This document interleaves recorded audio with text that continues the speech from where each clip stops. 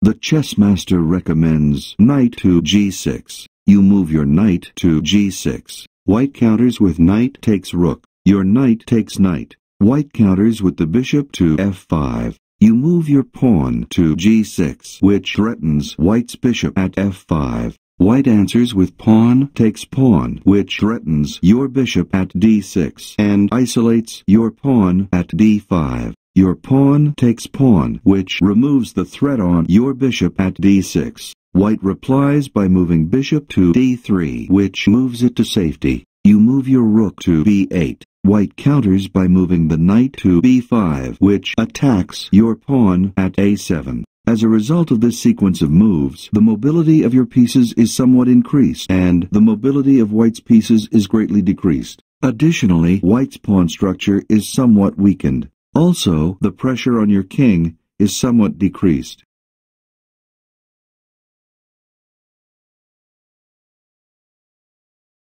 The chess master recommends knight takes rook. Your knight captures rook.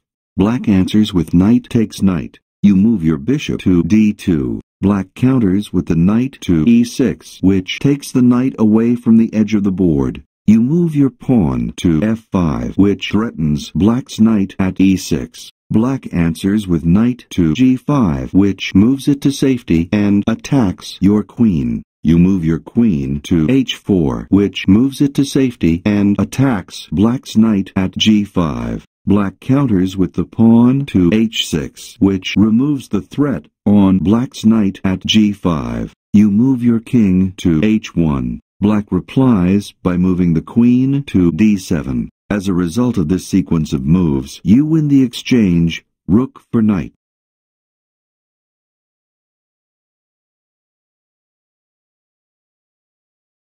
The chess master recommends knight takes knight. Your knight captures knight. White counters with the bishop to f5. You move your pawn to g6, which threatens white's bishop at f5. White counters by moving the bishop to d3, which moves it to safety. You move your knight to e6, which moves it off the edge. White responds with the knight to b5, which blocks your pawn at b6. You move your bishop to a6, which pins white's knight. White responds by moving pawn to f5, which threatens your knight at e6. You move your knight to g5, which moves it to safety and threatens white's queen. White counters with the queen to h6, which moves it to safety, attacks your knight at g5, and blocks your pawn at h7. As a result of this line of play, you win a knight. In addition, the mobility of your pieces is greatly enhanced, and white's attack potential is decreased.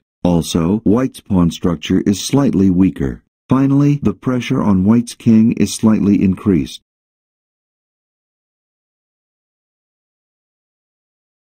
The chess master recommends bishop to f5. You move your bishop to f5. Black counters with the queen to e7. You move your bishop to d2. Black counters with the knight to e6, which takes the knight away from the edge of the board. You move your rook at a1 to e1. Black responds with the pawn to g6, which threatens your bishop at f5. You move your bishop to c2, which moves it to safety. Black answers with bishop to a6, which threatens your rook at f1. You move your rook to f2, which moves it to safety. Black replies by moving the rook to c8. As a result of this sequence of moves, the development of black's pawns is a little weaker.